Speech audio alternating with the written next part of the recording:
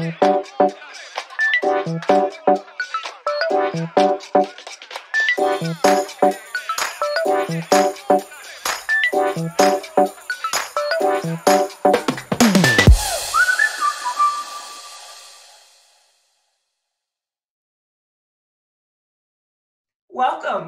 Chelcie Rice, to the People of Color Living with Diabetes Virtual Summit. I am so excited to have you here with us this evening. Go ahead and introduce yourself to our viewers and tell them a little bit about yourself. Yes, my name is Chelcie Rice. I'm originally from the state of Georgia, a little town called Toccoa, Georgia, then Athens, Georgia, then lived in Atlanta for like over 30 years. I'm living in Pensacola now. This is where I get lost because I was like, I go, what would anybody want to know? And it was like, nobody wants to know about that. But so, yeah, so I'm living in Pensacola now. I've been here like a little over a year. Still getting used to it because, you're living in the ATL for like 30 years. It's kind of a, culture shock. Been diabetic for a little over 30 years now. I was diagnosed back in late 80s, maybe 88, 89. So, I guess you could consider that the dark ages almost. I mean, we weren't sharpening needles to take insulin and stuff, but, it was the dark ages compared to where we are now. No CGMs, no, there were pumps, but there were, you'd have a really hard time getting approved for a pump back then. And so, yeah, so it was basically a learning experience. There was no, online community because there was no online. So it was, I kind of like the fact that I came through that period because now I'm actually, noticing the things that are opening up and things that are available to us now, and then how we can better manage our diabetes and have a faster access and an easier access to support. So that's always been something I really appreciated, the fact that I've been doing it so long. Wow, thank you for that response. I'm going to pause really quickly. One thing that I'm talking about that, so you explained a lot of changes there as it relates to, let's say, managing diabetes back in the day and managing diabetes nowadays. Would you say, of course, I'm sure you would say people are better off, right? But with all the technology and everything that people have at their disposal these days, would you actually say that you can identify any cons to how diabetes is managed versus how it was managed back in the day? It's hard to find any cons because, like I said, what I dealt with back then is a lot of isolation. Because I was diagnosed when I was 25, and so when that happened, the doctor would suggest you go to a support group or something like that. And of course, back then it wasn't online. It was like, face to face at some little room at the doctor's office or whatever, or the library. And more often than not, I was the youngest person there. Everyone there was like in their 60s and, seeking some support. And so that kind of stuff is, it kind of makes you not want to be bothered with it, because you can't relate to anything. And that's when, I started noticing that I was getting what I didn't know was diabetes burnout. I didn't, I've been in this by myself. I didn't know anybody who was diabetic. I didn't have any friends that were diabetic that I could talk to about it, and so it just became something that I had to grow into because, like I said, I was isolated in a sense. Wow. And that's something that we've been hearing. I'm sorry. That's something that I've been hearing time and time again. I know the viewers that have seen other videos in the summit have been hearing that from so many of the other speakers, saying that they were isolated or they felt like they were the only ones. Let me ask you this, Chelsie, when you were going to those support groups, did you see anyone that looked like you? No. And at the time, and it's, when you say that, I never really thought about it, but at the time I was living in Athens, Georgia. Athens, Georgia, obviously is a college town. And at that time, the majority of the African Americans that you saw in Athens mostly was townspeople. I mean, there was a fairly decent population of Black kids, at the university. But in the city, these were, when I say a college town, if it wasn't for the college, the town wouldn't be much of anything. Mm. And so there were a lot of African Americans living there, close to poverty level. There were very few Black people that you saw affluent, unless they happened to be a doctor or a lawyer, something of that nature. That you didn't really see a great deal of Black business owners. If there were smaller businesses, nothing that you would say find in Houston or Dallas or in Atlanta. And so, now that I'm thinking about it, it makes me wonder if there were actually, any Black people that were taking advantage of the fact that they would have any type of support or any type of groups that they could go to speak to someone about, or if they're even taking that time to have a one-on-one with their doctor. Right. Because that's hard to do today, to have a one-on-one with them, to actually get a doctor to sit down long enough to have a conversation with him. Back then, it was a lot easier, but, you have to really kind of make the doctor aware that you have some issues that you want to talk about. True, true. And that's where we tend to, I think between you and I, we can actually think of family members that were pretty closed off to opening up about the things that were bothering them. Mm-hmm. You got an ailment that you don't talk about it, that have a family member that has cancer but won't really talk about it, and don't really, when they're in pain, and not really, let anybody know that they're in pain, that type of stuff. And obviously a lot of that is ingrained in us as a people, because that's the way we were made to be. Yeah. And so that burden gets passed down generation to generation. And a lot of it has to do with the region, because you see a lot of it in the South. A lot. And when it comes to, say, education levels, things of that nature, that's going to separate, how people, better take care of themselves or be more educated about their health. So, yeah, I didn't see a lot of people of color that were taking advantage of opportunities of those services. Like try and learn more. Yeah, and the reason that I asked you that is because, you said you went and you were the youngest, and so you really couldn't relate to anything that they were talking about. And it makes me wonder if there had been someone of color there, even if they were older, would that have given you more of a reason to continue, attending the support groups? And, I do believe that we as a people, we need community, right? We weren't designed to do life alone, but we also feel more comfortable around people that look like us and can and identify with us. One of the things that you said that made a lot of sense, talking about some of the struggles, and I think it's not just in Black culture, I think it's actually in a lot of communities of culture, how we kind of harbor things and don't talk about it, and we're kind of, it's in us to be really stoic about our feelings, emotions, and all of that. That's why for me it's so important as a nurse to represent those individuals that look like me. It's because I know that we do that. So I'm going to spend my time exploring a little bit more, pulling that information out, spending those extra few minutes getting that information out of my clients, because I know that we have a tendency to do that. Right. So one of the things I wanted to, go ahead. Did you want to make a comment about that? I agree, because that it takes a level of patience to really kind of reach people. I mean, and you see that in a lot of things. It doesn't necessarily have to be healthcare. It's just when it comes to voting, when it comes to financial education, personal finance, things of that nature. So you see that a lot. People don't want to talk about it. They just get through it in a sense. Keep your head down and get through it. Yeah. Yeah, exactly. So it's just hard to say it sometimes, but it's in us. Right. It's kind of hard to shake, because I'm guilty of it as well. Even in other things in my life that I'm guilty of.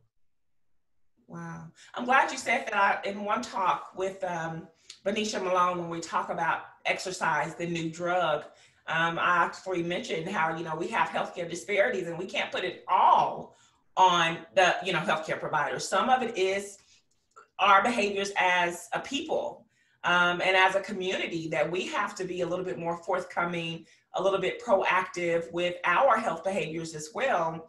And it's not just one sided, it's so many different layers and so many different factors that go into it. Yep, exactly. It sometimes it's going to have to take a push Mm-hmm. to get us to get past that. You know, it's we can't get into that thing. Well, they won't let me, and I can't do this because they. Yeah. Well, there's a great deal of truth in that, but you can't let that prevent you from pushing forward. You know, and Especially when it comes to your health. oh yeah, and that's one of the things that I've kind of like had that kind of battle with mentally is I don't want to come off like some pull yourself up by your bootstraps kind of rhetoric, but I don't want to be so passive Mm-hmm. to where I continue to blame a situation or something that's happened to me or my base it on my upbringing, things of that nature. A lot of it is going to. I'm trying to be middle of the road here and get to say, you know, I know I got a problem, but I know I got to do something about it. I like that. That type of thing, I like and that. that's the thing that I try to. I get frustrated with a lot of time with people that I meet, you know, in various situations, like my job. I work for a financial institution, and it burns me up sometimes when I talk to us, watching us do these things that are detrimental to us financially. You know, you can't just sit there and put in 5 applications for the same loan, Mm. expecting or expecting it, playing it like it's a slot machine or something. It doesn't work that way. You Oh, know, Chelsie, you stepping on toes. well, I mean, it is what it is. I mean, that's the thing is like, I mean, I understand that, you know, that information was kept from us. You know, Yes. when we talk about um, black wealth, basically understand the difference between wealth and being rich, Mm. you know, being poor and being broke, that Mm. type of thing. And when you, it gets to me sometimes when it's like, I need y'all to understand something here. The only way we're going to get out of this is if we do something about it because Yes. they are happy to keep us where we are. Wow. Because, Now you said a word there. You said a word. And that's, we talked about that a little bit before the segment started. That's the ultimate reason why the summit, the People of Color Living with Diabetes Summit, was created. Is because it's taking the solution into our own hands and trying to bring something to the people that's actually going to help the people. And like you said, something that's kind of for us, by us, for lack of a better term.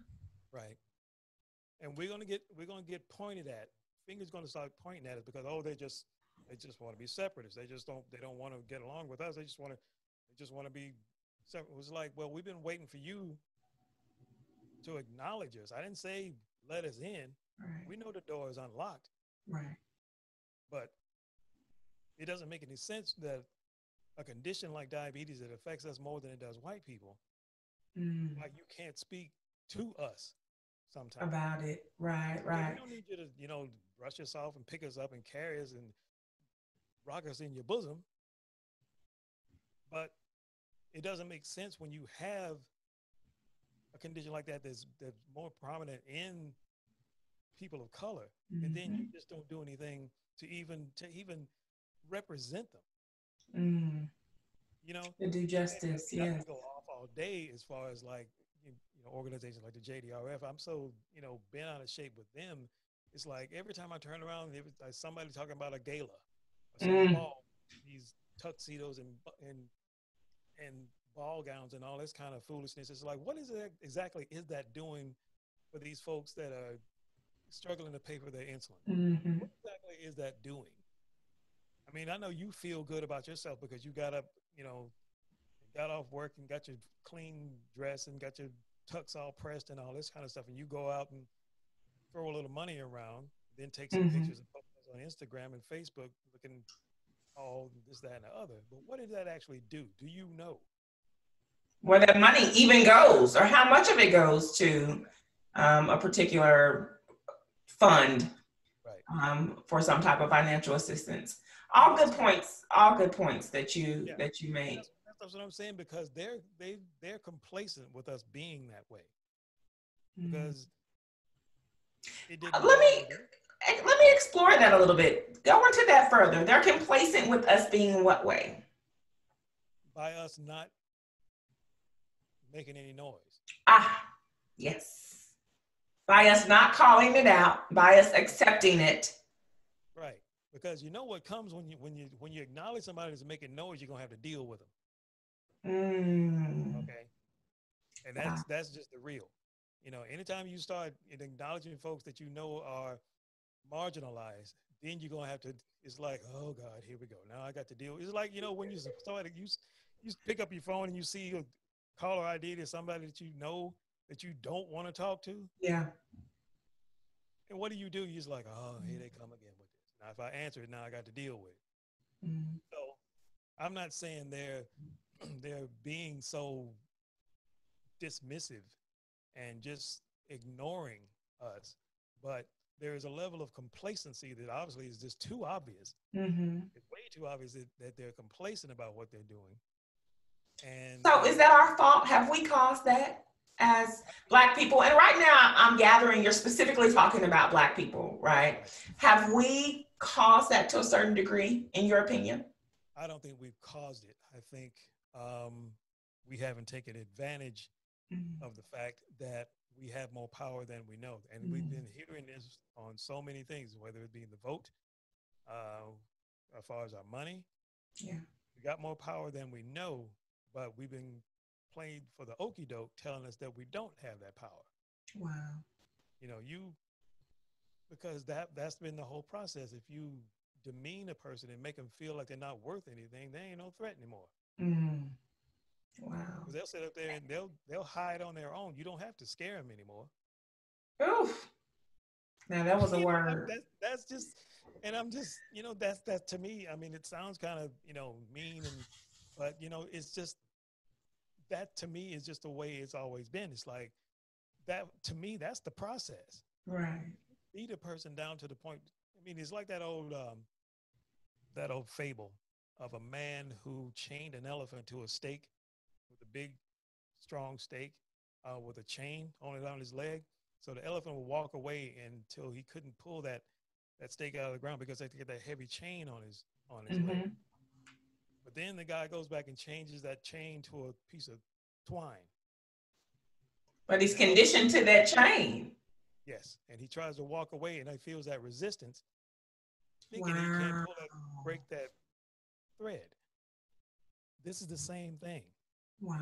This is the same thing. You teach somebody that they're not worthy, that they can't do. What are they going to? They're going to start to believe it after a while. Mm. Then after that, you don't have to do anything. Wow. You know, I hope to the me, viewers are listening. We got to get them to break this twine.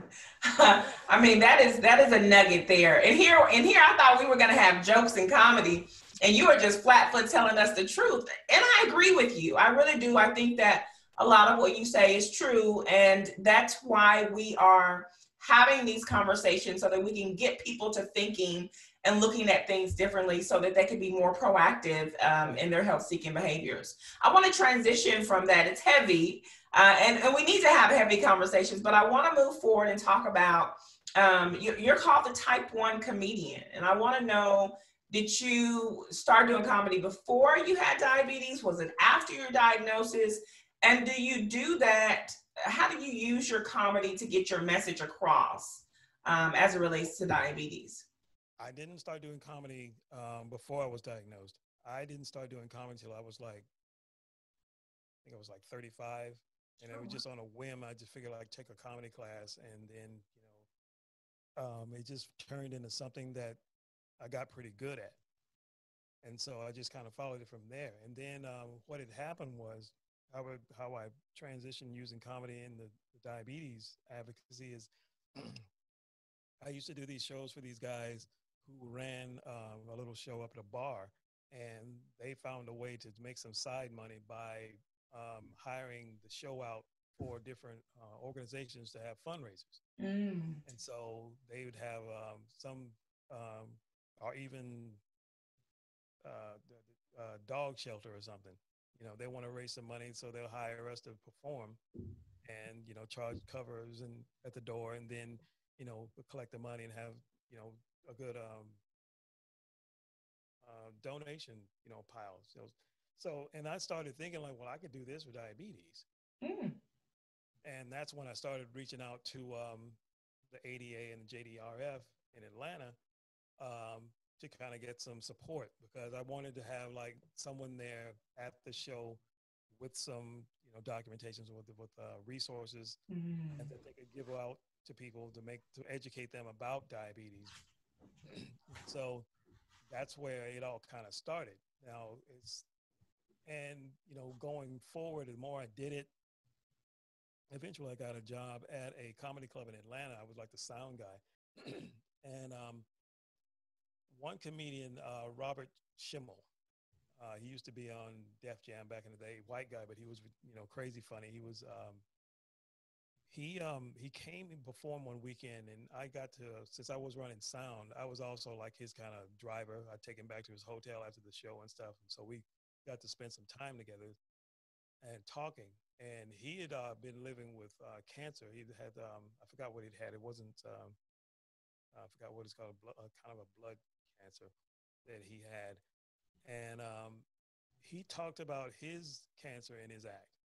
He basically do his, you know, his regular act, and then he start towards the end of his set, he would start talking about his treatments and when he go to chemo and all this kind of stuff. It's just really funny stories that he would tell about when he was in chemo and going to chemotherapy and stuff like that. And he and I got to talking, and I was like, you know, I was telling him that I wanted to talk more about my diabetes in my act, and he basically told me, well, you need to do that. There's no question that you need to do that, because you never know who you're going to reach. Yeah. And I learned that more than a few times after I do some jokes in my show, in my sets and stuff. There would be people that come up to me after the show. One lady, I remember, she came up to me. I thought she was going to shake my hand, but she pulled her pump out and showed it to me. And I was like, oh, wow, cool. And we just, you know, compared pumps.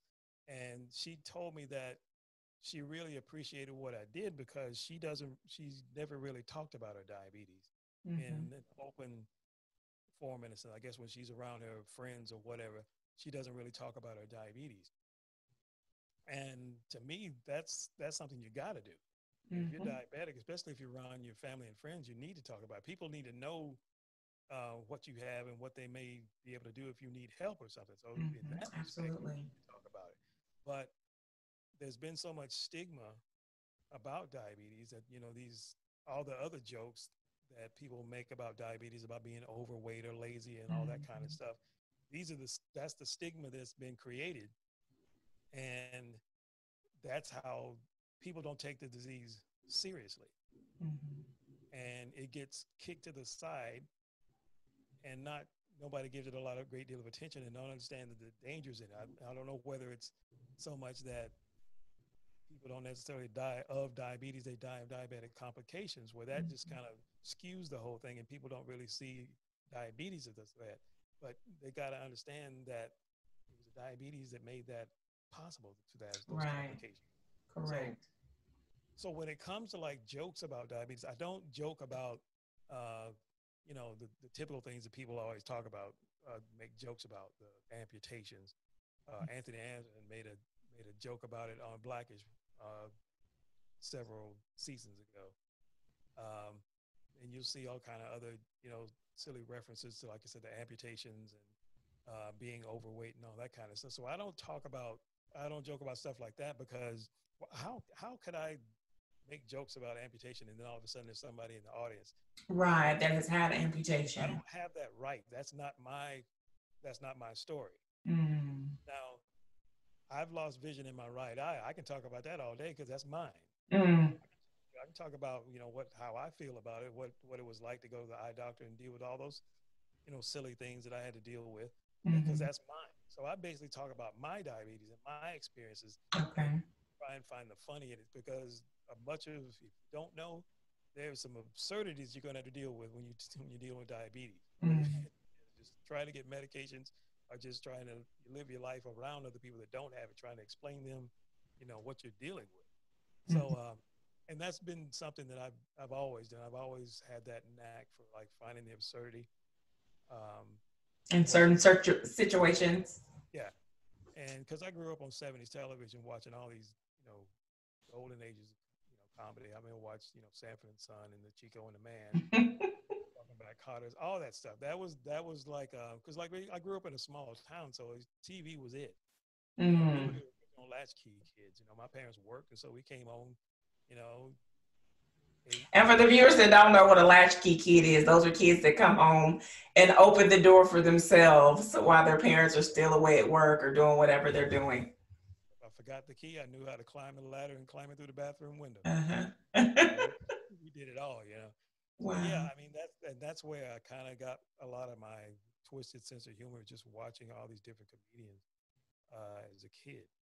And but for me, the comedy is like a weapon because it gives me the power. Wow. Over the diabetes, and I still get depressed about it because depression kind of comes, it's like a optional accessory to diabetes. And I mean, you'd be a brick or a piece of stone, to not get depressed about it, because it's depressing to deal with, the prices of medications and the price of going to the doctor or all these things. And so that's something that I learned to accept. That it's not just me. I mean, I'm just reacting to my condition, and I have every right to feel that way. That's right. I have every right to feel, upset about the fact that I lost vision in my eye because that's my eye. So it sounds like the comedy is also to some degree therapeutic for you. Yeah, because it helps me get a lot of stuff that I'm feeling out. Yeah, it's an outlet. That's what I was thinking. Yeah, it's definitely an outlet because that's not a lot of stuff you want to have sitting on you every day. At some point, whether it's just posting something funny on Instagram or whatever, or just doing something on stage, get that out some way or another. I don't encourage anybody to get into comedy if that's not their thing, but find some way to get that out because you can't dwell on that all the time. That's a good word of advice. Plus, the stress is going to, exacerbate your diabetes. Very true. So would you say that the comedy is what led you to then diabetes advocacy? And then is that how you also got into the online diabetes community space? I'd like for you to talk a little bit about that. Yeah. As far as the diabetes online community, that kind of came out of nowhere. Well, what had happened was I don't remember there being a lot of diabetes advocates on MySpace back in the day.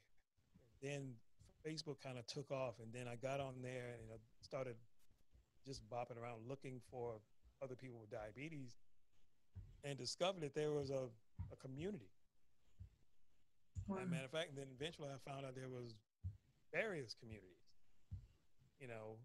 just tons of different communities, people all working towards helping people live better lives with diabetes.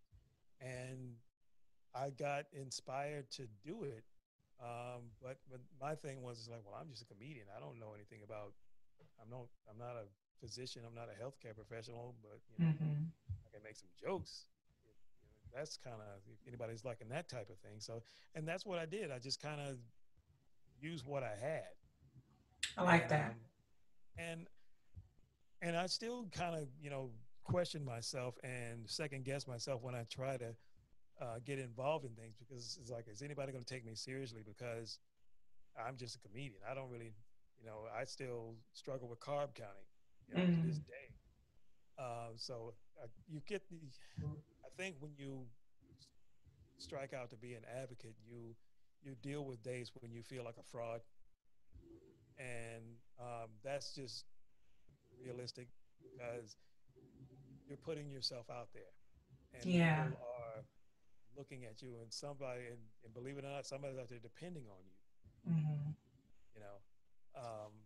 because I get through that. I go through it all the time because I ask myself, am I actually doing anything? When I watch other advocates do these phenomenal things, either online or in the community, and I figure like, well, I'm just punching a clock 9 to 5, and all I do is post stuff online. But when you talk to other advocates and they tend, and you find out that people are actually paying attention to what you do.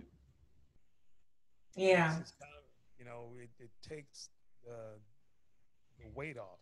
It's like, oh, I guess I Yeah. am doing something. Because I think you're probably, like most people, you're your hardest critic, right? And so for me, and what you described was kind of like a little bit of imposter syndrome. I get that. Most Black people I know that, most people I know get that. I'm not going to put a color on it. But I also, one thing I've learned in the last couple of years, and I say this all the time, is keep your eyes on your own paper. Keep your eyes on your own paper. Nobody can do you but you. And the world needs exactly what you have to offer, whether that's putting funny, tweets on Twitter or, co-hosting a diabetes virtual summit. Nobody can do what you can do. And so we have to learn to give ourselves grace and not be perfect. And I believe as long as you're positive and you have the best of intentions, and that really can go far, people will realize that you have really good intentions toward helping others. So what is your advice for getting involved with diabetes communities? I think it's imperative for people of color to get involved because what we've seen the ripples of the death of George Floyd. We've seen the ripples of that affect people of color in a lot of different areas. And when I say areas, I don't mean like actual locations in the country. I mean just in communities or just in groups or just in, we've seen it affect the gay community. We've seen it affect the disabled community. All these different people are starting to speak out now because, we've seen what happened and everybody's had enough. It just, we're asking ourselves, when is this going to stop?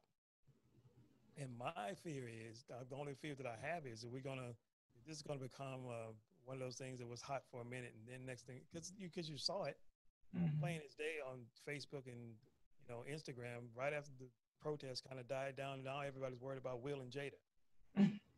And I'm like, and that was one of the things that I posted is like, oh, really? This now we're going to go, now it's all about Will and Jada?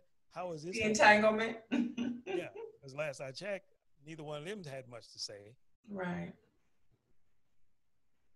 And that's the thing about, especially with diabetes, is like, why are we worrying about all this other mess when these people that you getting all worried about was Will and Jada or Nicki Minaj, all these different pop artists and actors and stuff, when they ain't talking about us. So tell me about this organization that you're involved with called T1 Communities of Color. Exactly what is the organization about? What are your initiatives, and how can our viewers get involved with the organization? It's kind of, I guess you could say it's an offshoot of T1 International. Okay. And they have been at the forefront of the hashtag that you may have seen on Insulin for All, because they're like Insulin for All divisions pretty much all over the country. There's Florida, Georgia, all just about. I think there are a few states that they don't have any fractions in, and so they've been on the forefront of bringing awareness to the plight of people having to ration their insulin. Their insulin. They basically had a way: do I eat or do I afford my insulin? Several people have died because of rationing their insulin. People are using the Walmart insulin, and I've done that myself because I've been out of work and had to just spend $25 on something to try and get me through. I know that, and that's one of the reasons that I was kind of drawn to it when they offered me that position, because I want to get more people of color involved in this. Mm-hmm. It's not so much where I just want to reach them. I want to get them involved. I want to get them mobile and just start a movement. Mm-hmm. Because we've been talking about this for so long, about trying for these different orgs and other companies to bring us to the table or invite us to the table. Now it's like, like you said before, we just got to build our own table. Yeah. You know, we've gotten to the point now where if they don't have a chair for us, we bring a chair. But you know what? This is my thought process, and I know some people may disagree with it, and some people may think that we're being separatists and all this kind of stuff. But you know what? It is what it is. We got to start making our own. Because this has been us for a long time. As long as we've existed in this country, we've had to create our own. And we've been accused of being separatists, that we don't want to this, that, and the other. And yeah, whatever. If that's what you want to think, fine by you.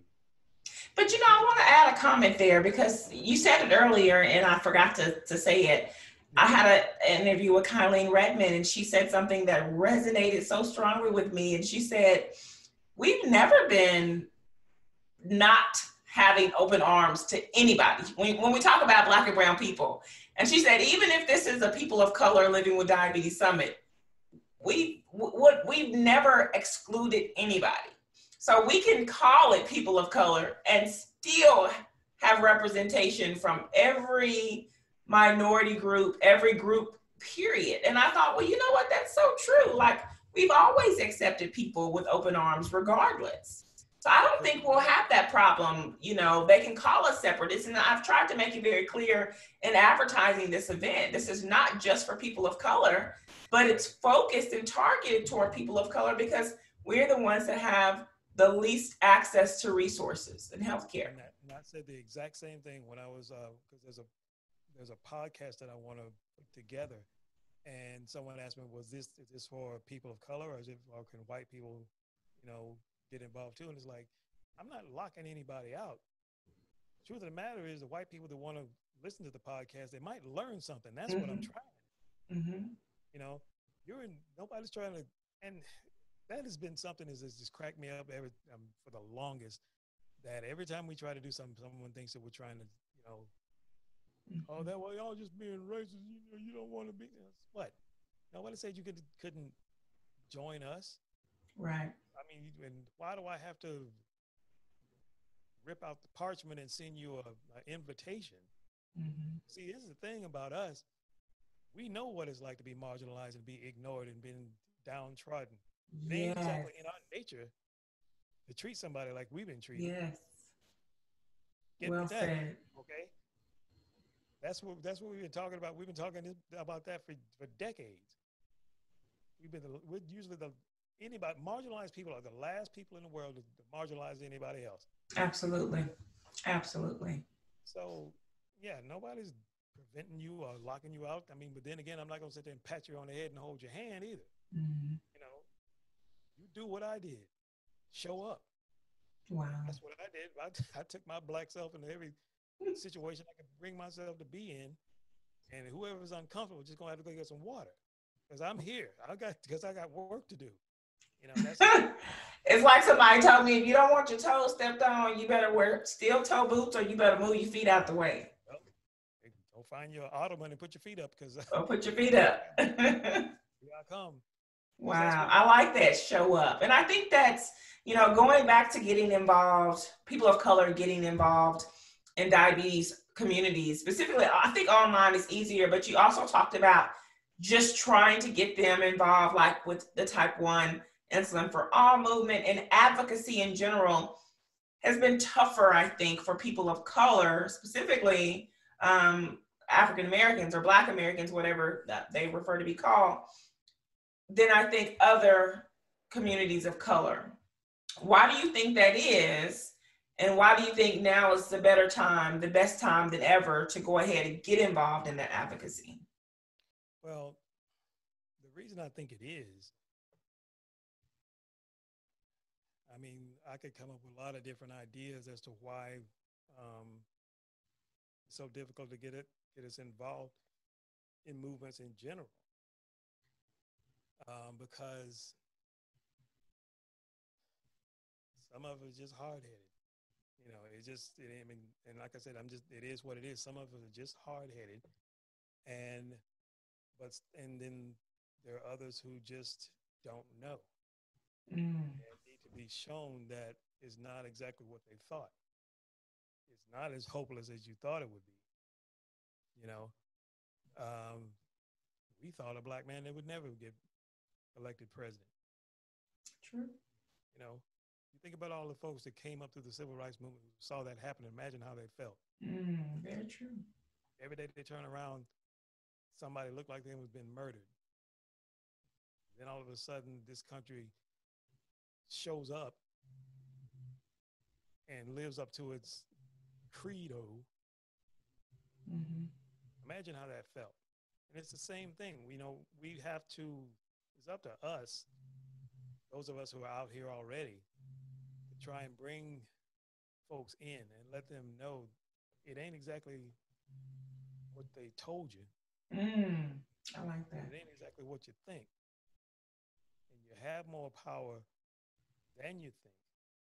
And truth be told, you have a responsibility to get in here and change this, because you're making a way for somebody else. That's the whole reason I got into this, because I know what it's like to deal with that self-doubt, to deal with that fear, to deal with the anger, to deal with the depression. And if anything that I can do to prevent someone from going through that, or at least let them know that I know how it feels, I have a responsibility to do that. Because here's my thing. If I don't do that, if I don't show somebody that in spite of this condition,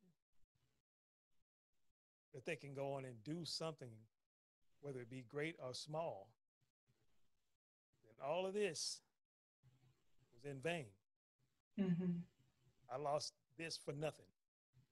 So I got to take this and turn it into something else. Prove that that this is not going to define me, that this is not the end of me. Now, tomorrow I might get depressed and start thinking that, you know, well, that's just the reality. That's because I'm human. Right. But I have to remember this conversation and what I just said. So I like that you say it's a responsibility. And I think that for many people, I know I've had conversations with colleagues about this. Particularly, we were talking about things that occurred after the death of George Floyd, and we were talking about how allies or people that are not of color, they don't feel like they should be the voice. You know, they don't feel like, they know someone should be speaking out, but they don't really feel like the responsibility should be on them. And I remember saying something very serious, like, if you're the person that sees the problem and you know that it's, you know, there's an issue, it's your responsibility to speak out against it. And so I kind of, I'm comparing that to what you're saying to the viewers now, especially in communities of color. If you see it happening, and especially if, you know, you have the diagnosis yourself, it's your responsibility to be involved and to advocate on your behalf and on behalf of others. Right, because once you understand the reality of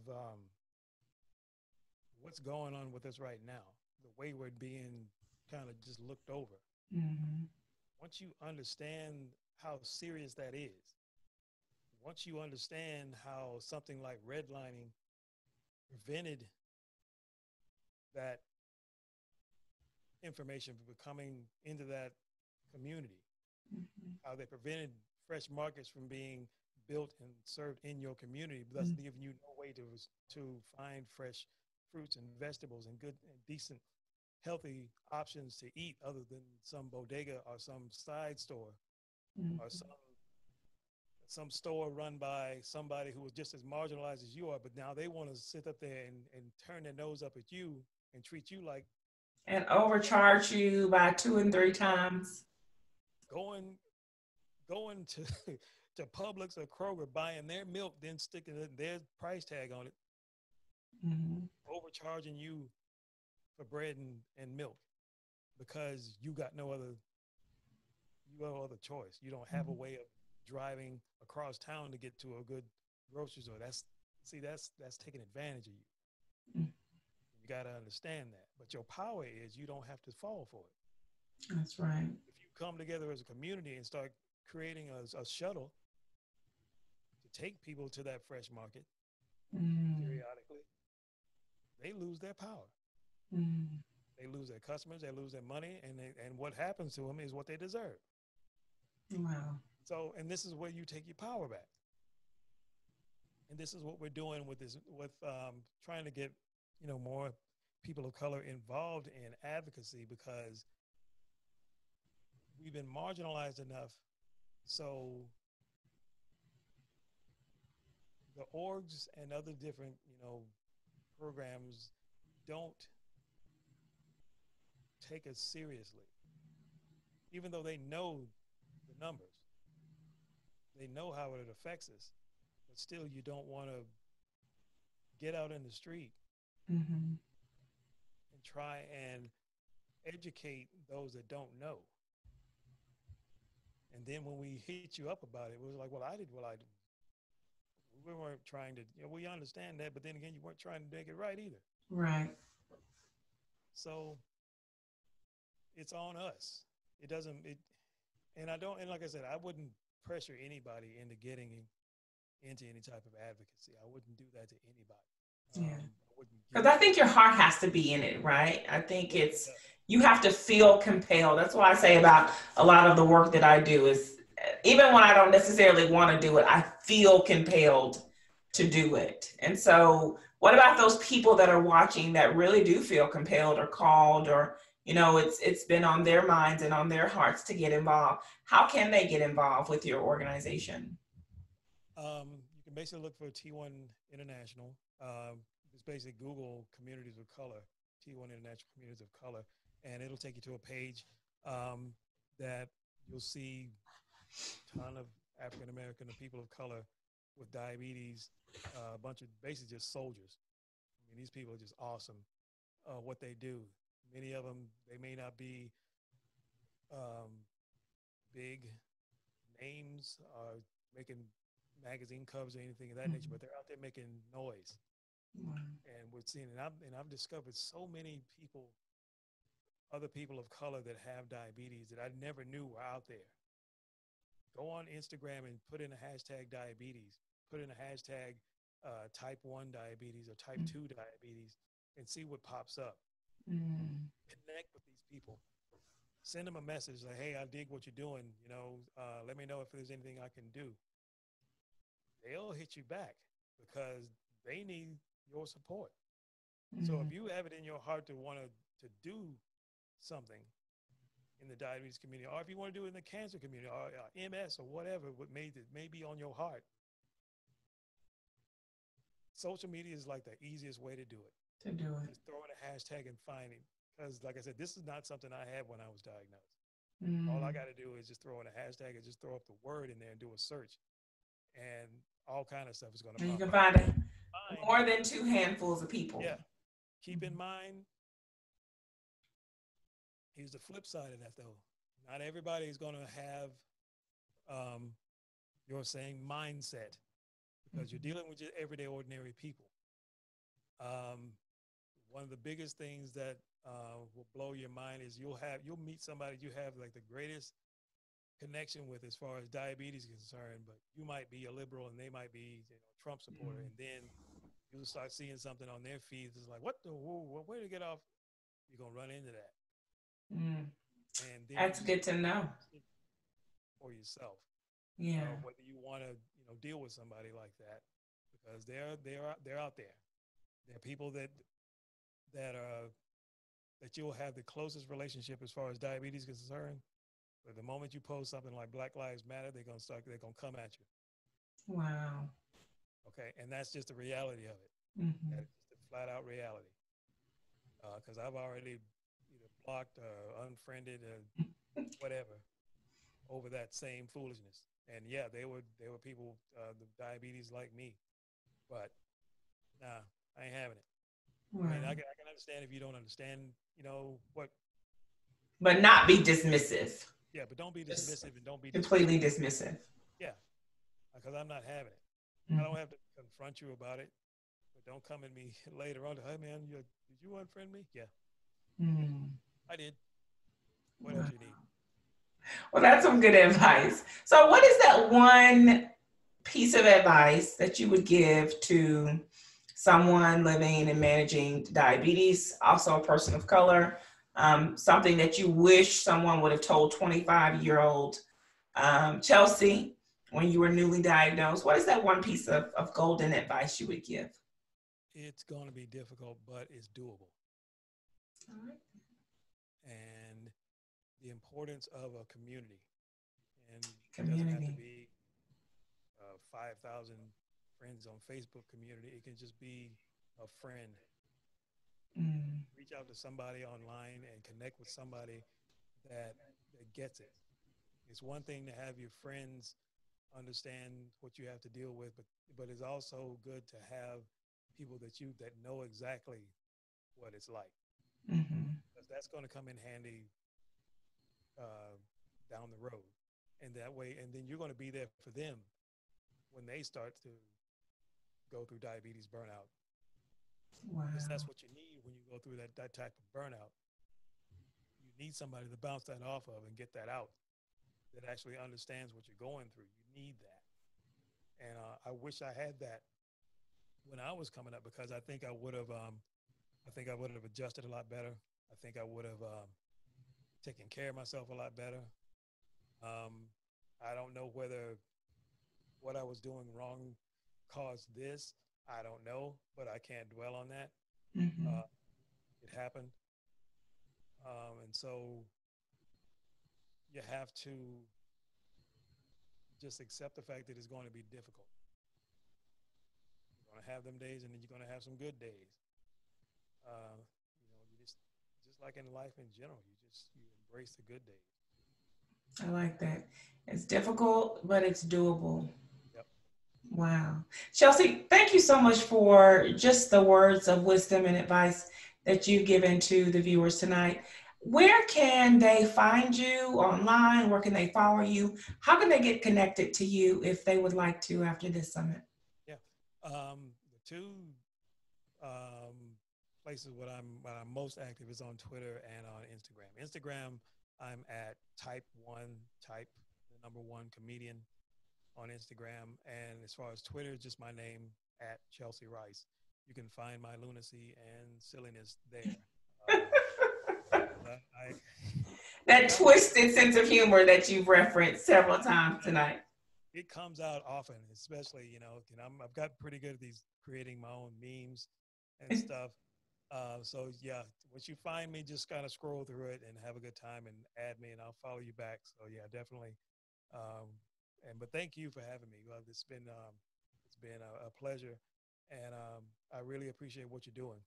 And I'm going to support you as much as I can to keep this thing growing, because I don't want it to just be hot for a minute and and fade away. I want this summit to be as popular as the ones that I've been to, the ones that are funded by pharmaceutical companies. I want this to grow just as big and become just as important because it's necessary. I was just about to say that. It's certainly necessary. It's certainly time, and we appreciate you. Thank you again for speaking.